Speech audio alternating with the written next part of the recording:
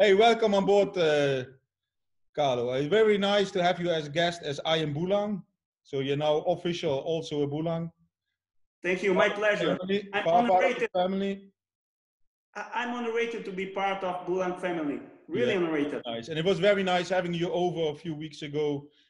Together with Eugenie was very great fun, and also to really, understand all your passions and all your things. As you have seen in our articles that people can read now in our magazine about your passions and also, your partnership in our little thing is. You're collecting a lot of things over the years, and I have seen great stuff even just before our talks now. Also on the fairs when I met you, always crazy watches, but also all crazy of bracelets, crazy art, crazy stuff, even from Bond movies in the past. So I always knew you as a guy who not only has the coolest fashion on the fair and also the coolest stuff, but also collecting deeply for everything. You're almost like unique. So I'm really proud to have you on board and share some of your stuff with us. Thank you. It's sometimes I think I'm crazy because in the back time I bought any kind of junk. Yeah. So any kind of things attract my eyes. So I bought it. Yeah. So imagine how many things I bought in the last 30 years. The interesting thing is, Carlo, that what you call junk back then is now golden stuff.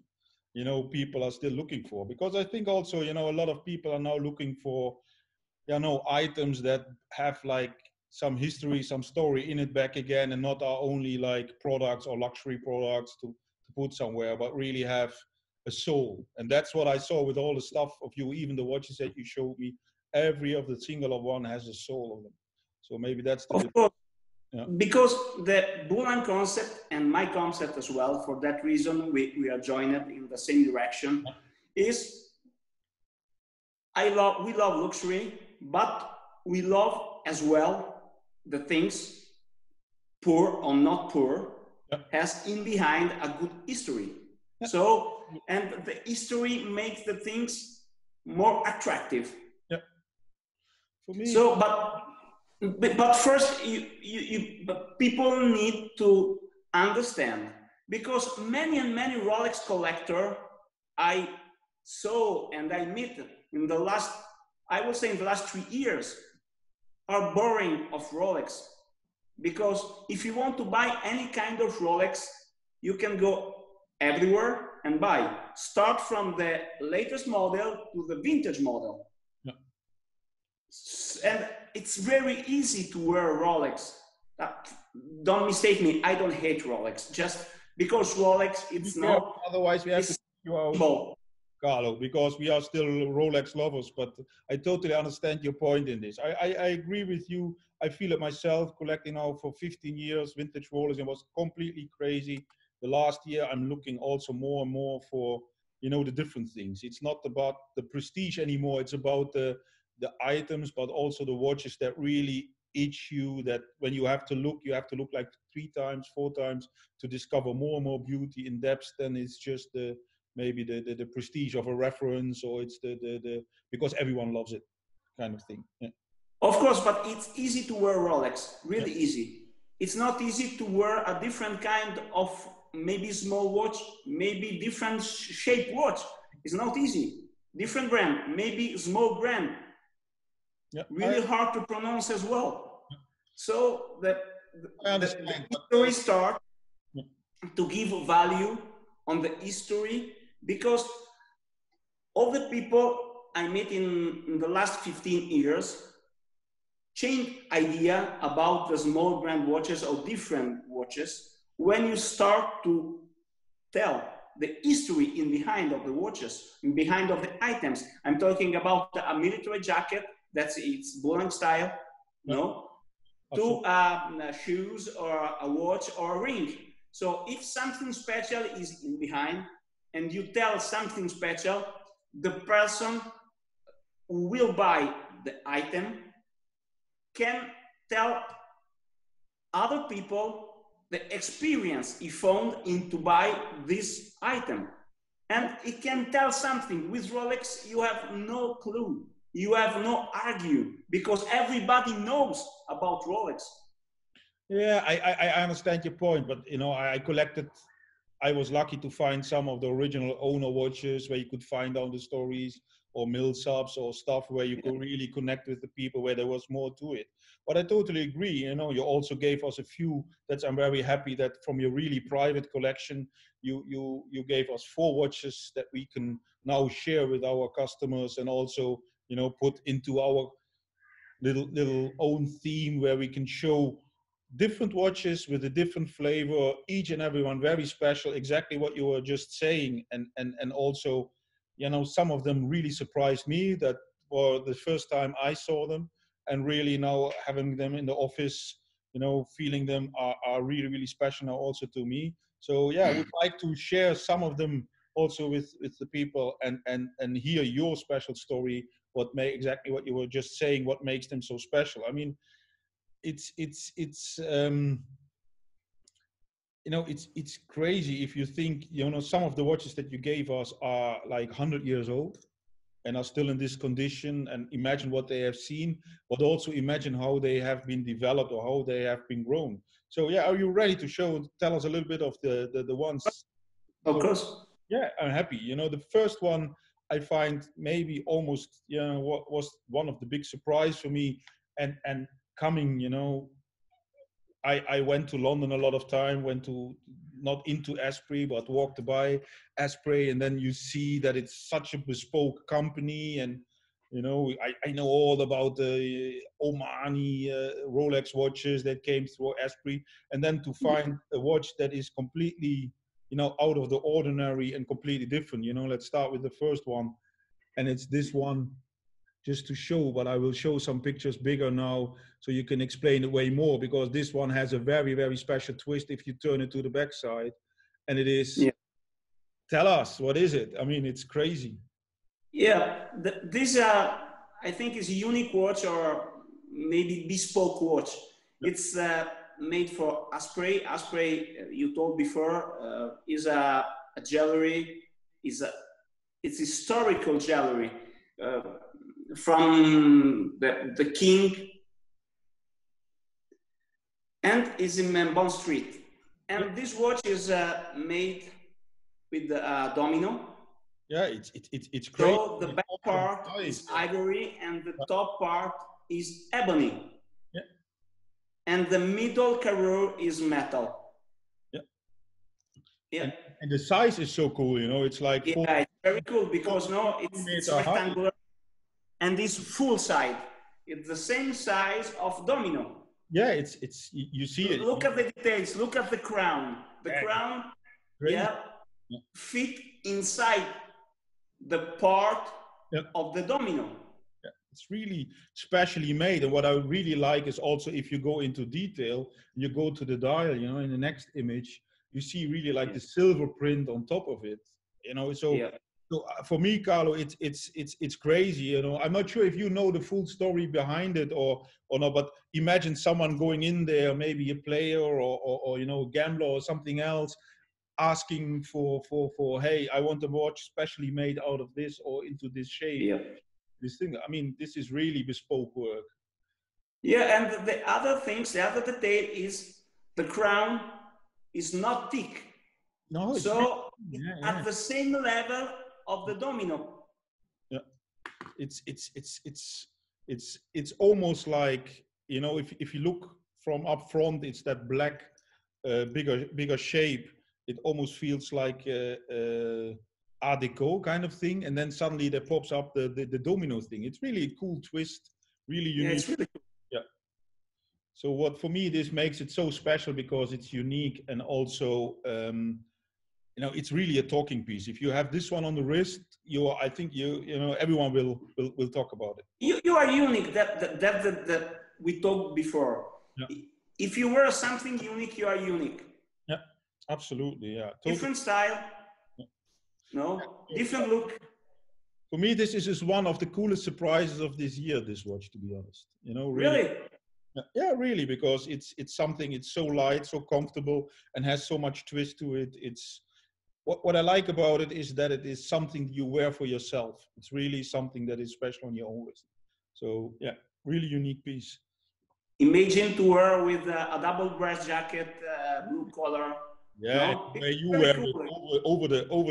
over the blouse, it's very cool. Over the shirt. Yeah, really cool. Yeah. Hey, the next one, you also brought a cool chronograph. Yep. I mean, we talked about it's this one, Movado. I mean, Yep. Movado has become quite popular over the last years. Uh, Yep. but this one has, yeah, some specialty to it. The light doesn't show it, but I will also show some cool pictures of it. Yeah, there was some inspiration with it that made it very special for you. Yeah, this Movado, the case look like a Patek 130, and the dial is amazing, and the machine, it's really, really interesting because it's M90. Yeah. M90, I think it's one of the top quality machine produced by Movado. You see the detail, the small hands. Yeah. Yeah, very. Yeah, it's like a snake. Yeah, like the snake, very typical for Movado. Yeah, very typical of Movado. As you This say, watch is from 1940. 1940. Yeah, as you say, Yeah. it reminds you of the Patek. And you know, I had some good friends that started collect Movados many years ago already, and they came up with these Movados that looked like the famous steel Calatravas from Patek with brigade rolls, same cases like Patek, and I think that is something, you know, not known to all the people around, is that back in the 40s, many of the brands used the same case maker, the same kind of The same Vogel.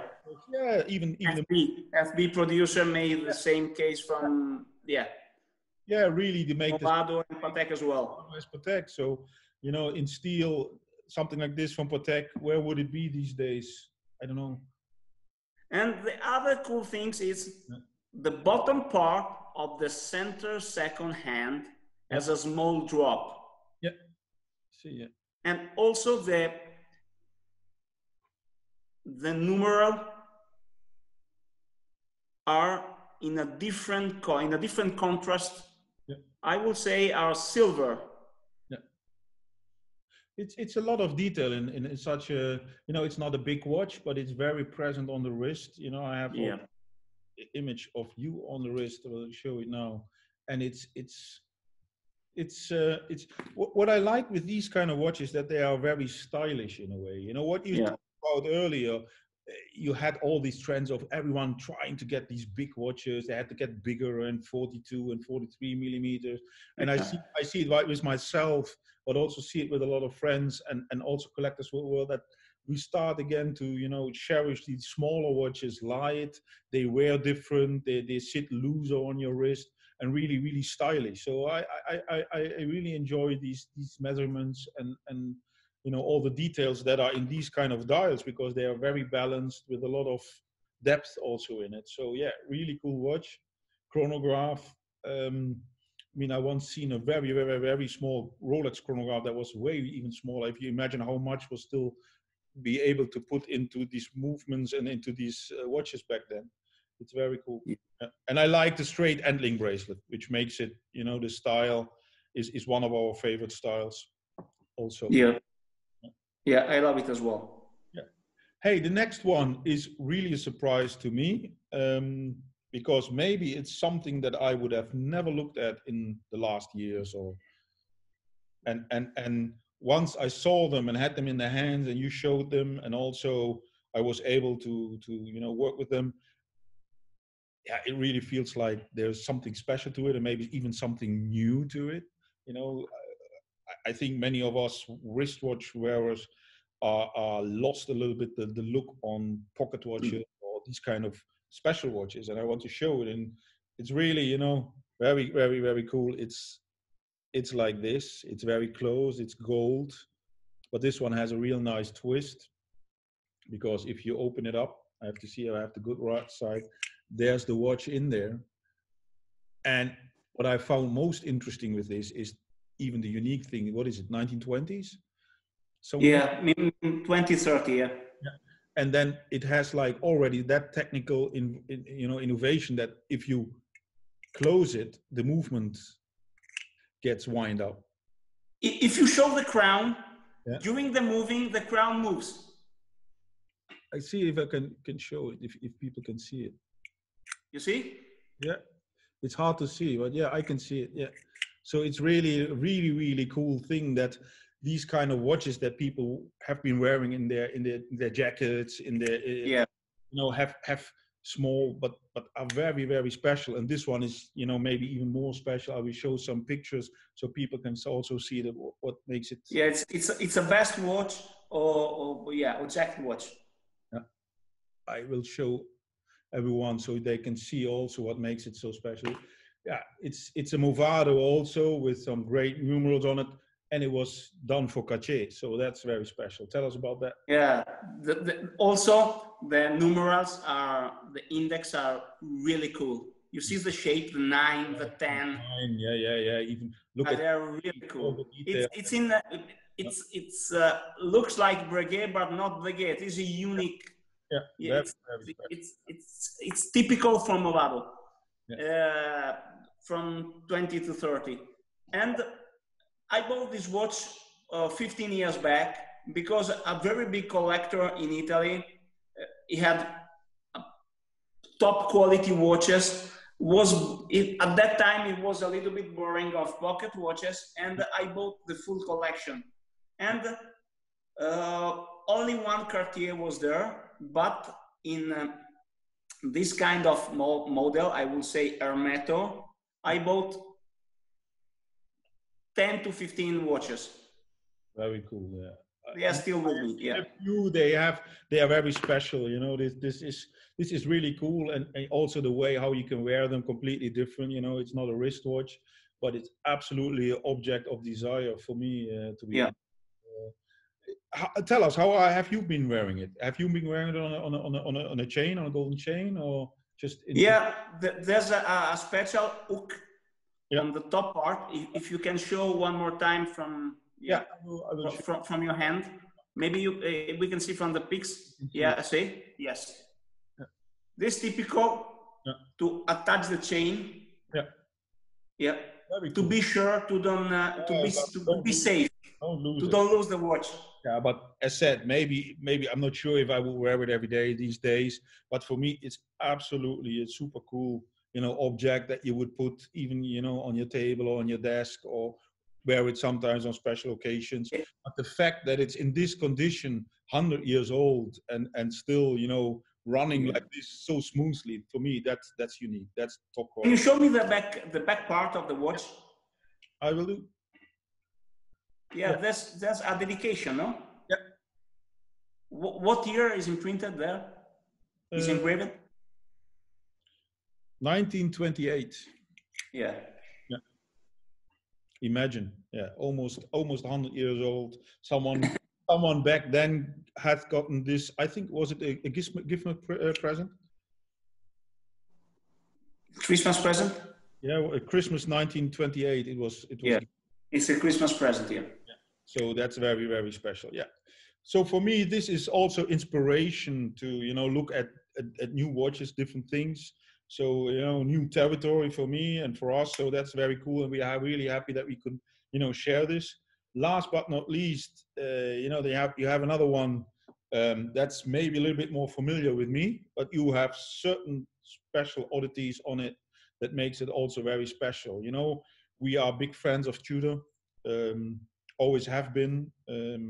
I'm honest, when I started collecting 15 years ago, back then still there was maybe a little bit of a feeling of Tudor was, when I couldn't buy my first Millsap, I bought a Tudor Man, something like this, strange things. But over the years, the poor Rolex, I will say. Yeah, back then you had kind of that feeling, but over the last years, I really, or long time now, and I have grown to love Tudor also for what they are, but also all their little oddities, and also you imagine back in the 50s, Tudor was also kind of an experiment for Hans Willdorf, to do things, to experiment with military, to test things. And this watch is a really, really cool Tudor, also from that time, from the 50s, with some Yeah. features. It's hard to see in this slide, but I will show some pictures where you can see way more what makes this watch so special. And for me, it is the warmth and the details that it has, the kind of rose gold indexes, Yeah. and I will show some images so you can see it. And the pictures even can't really show it in details as much as I can, see it live. Let's see if I can share it. Yeah, there you can Yeah. see it. The It's two, amazing honeycomb dial. the It's honeycomb really amazing. dial, the classic oyster shape. These. Look at the figure. Sorry. There's two different levels. First level and second level go down.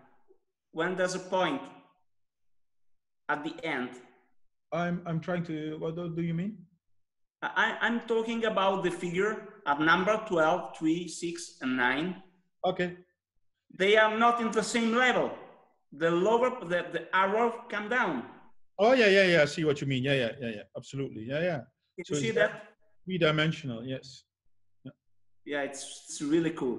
Yeah. So the patina is amazing on the dial. The patina is live even nicer, to be honest. It's even warmer than on this picture. I mean, the indexes are even a little bit more red gold, like almost. But the dial is really amazing. I see it. The next image shows a little bit more of the, where you can see a little bit more the detail, with the old logo. But yeah, also what for me, I saw them a couple of times with you, and in your interview with us, you're also talking about the travels you did to India and Asia, yeah, all the world that you traveled, and you found, as far as I know, you found even this piece in India, correct? Yes, I bought this piece in India, and the proof of the where this piece I found is coming from the bracelet. Yeah. The bracelet is typical big logo. Yeah. Made for Indian market, produced in India under Rolex license. Yeah, I am advertising regarding the bracelet because the big logo with the 4 dots in the clasps are typically of Indian Rolex bracelet production. I will show in a minute live, but you can see with the bracelet what makes it so cool is that it's really kind of hollow. The links are hollow, which makes it super light and comfortable, but also very special. And if you don't know that it's fully authentical and original, then at first you are a little bit put aside or feel like, oh, what is this? But it for me also with the index almost like hooded kind of end links. Like you saw on the bubble bags in earlier, really makes the watch pop and gives it a very special feeling. So yeah, this is really for me is kind of a with these smaller watches, not too prestige, but coming from great house with all the from the 50s. Imagine the Explorer kind of watches, and then having this dial and this looks on the wrist, it really is a blast. So for me, these are these little gems that are, long time maybe they're not undervalued, but cherished in a way for some people. Yeah, I would like to tell you a story about the bracelet and the watch. Yeah, with the big logo. I start to study at beginning about the Rolex bracelet with big logo, typically from Indian market. And at beginning, I thought the bracelet was fake because I haven't had any kind of proof regarding the originality and the production, the India production from this bracelet. So I bought the bracelet with the watch as well. And during my holiday in India, I started to ask the big dealer and the big collector some proof about the bracelet, about the originality of the bracelet, because the Indian people as well don't trust on the originality of this bracelet. So one day I was in my friend watches and parts, watches part watch in Mumbai, and this guy introduced me an old man, and the old man was the owner of the factory. So cool, yeah. So he showed me all the pics of the contract with the Rolex, all the authorization to produce the Rolex bracelet under Rolex license. That's very and cool. Show me a lot of bracelet he produced at that time, not for Rolex only, but for Gay Frère as well. So cool. Yeah, I mean, I think these are the very cool stories. You know, not many people know, and there are still so many mysteries about those times where, you know, brands have produced all over the world, I guess, and use special contractors at different places. I mean, if you imagine like the American bracelets or the Mexican bracelets are different. Yeah. This one, yeah, for me, really is cool with these end links. So yeah, very cool that you also not only, you know, found the watch with the bracelet, but also have the brew. And I know you told me that the guy showed you a lot of bracelets, also designs and stuff that really happened. And you know how rare are in Rolex the big logo bracelet? Yeah. Are the rarest one, because produced only for a couple of years. Yeah, I owned once one bracelet with big logo clasp for my big crown many years ago. Also, and with, yeah, I found the advertising of this big logo as well. Very cool. Yeah. Yeah, I have the paper advertising of this big logo bracelet. Yeah, I so think the proof is done. The proof is done. Okay, that's cool. And I also thought you showed me some of the packaging of the bracelets. Yes. Yeah, very cool. Yeah, I mean, for me, it's a very nice bonus that it has this cool bracelet, and also, again, the watch, the face of the watch is very special. So for me, yeah, you know what I love? I love the back of this watch, because the back, it's the back of these Tudor are really cool. You have a picture of the back? and not here, but I can show. Maybe can show it a little bit like this, and you also see Yeah. a little bit. Yeah. You can see from the back the age of the watch, but the condition is, you see the number are really clear. Yeah, fully clear, completely. Yeah. You can see the reference. So yeah, it's I mean, watch from 1950, yeah. Yeah. So 7 years back, more than 70 years. What I like about this one is that it has so much charisma. That's what I like so much more about it. It really talks about what we talked in the beginning, that it really, you know, tells a story. Every angle you turn it, it shows a different, you know, reflection on the dial with the honeycomb and really. But another detail of the dial, it's not classical honeycomb. No. Because it looked like a brick. Yeah. Yeah, it's look like a bigger than, it look like, I will say, look like Royal Oak AP.